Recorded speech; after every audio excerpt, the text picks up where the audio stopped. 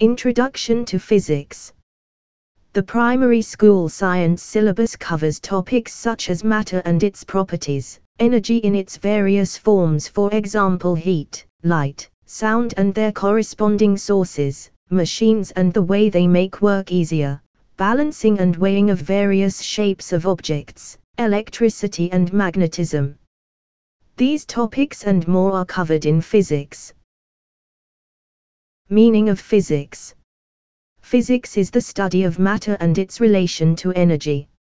Matter is anything that occupies space and has weight. The study of physics allows one to understand and enjoy other subjects. As a subject, the study of physics involves measurement of quantities and collection of data.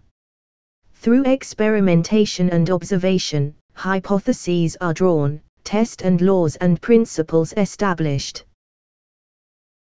Physics explain the how and why behind the following phenomena: formation of rainbow, occurrence of an eclipse, the falling of the objects towards the Earth's surface, the seasonal occurrence of ocean and sea tides, the crackling sound heard when nylon cloth is removed from the body, formation of shadow and many more.